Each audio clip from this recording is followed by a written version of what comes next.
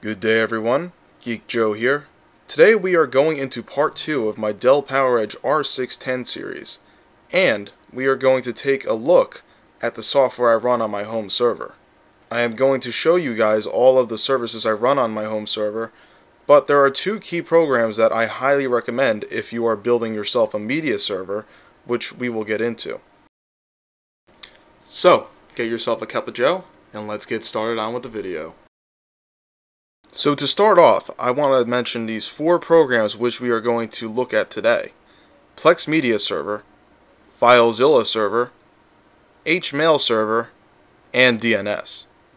DNS is a role you can install via the Server Manager, and as you can see, I have a total of 5 roles running straight from the Windows Server Manager. In Server Manager, I am running Active Directory of Domain Services, DHCP, DNS, File and Storage Services, which I don't use often, and IIS. I will go into detail about all of these roles in a future video.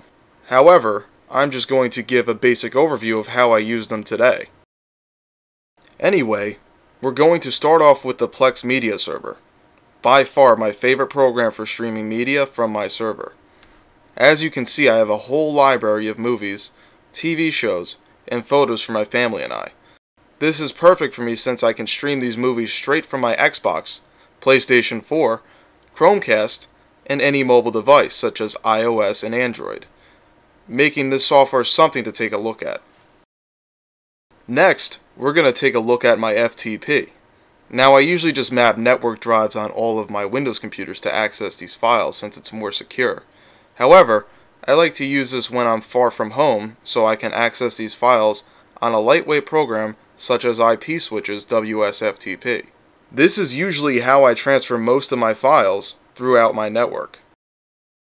Another client I started to use recently is hMailServer. This is useful if you are running a home business and need email accounts. Currently I have this set up to local, and I will be creating more accounts in the future. You can access these accounts via Microsoft Outlook. Now I just wanted to mention a few things with DNS, also known as Domain Name System.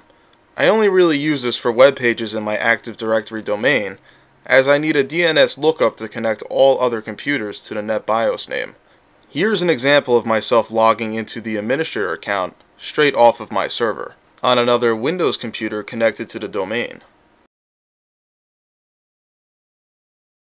In conclusion, the two key programs I mentioned earlier are definitely Plex Media Server and FileZilla Server. I will post a link in the description if you guys want to take a look at these programs, or maybe even download them, since they are highly useful. Anyway, thank you for watching. Please leave a comment, like, and subscribe, and I'll see you in the next video. Thank you.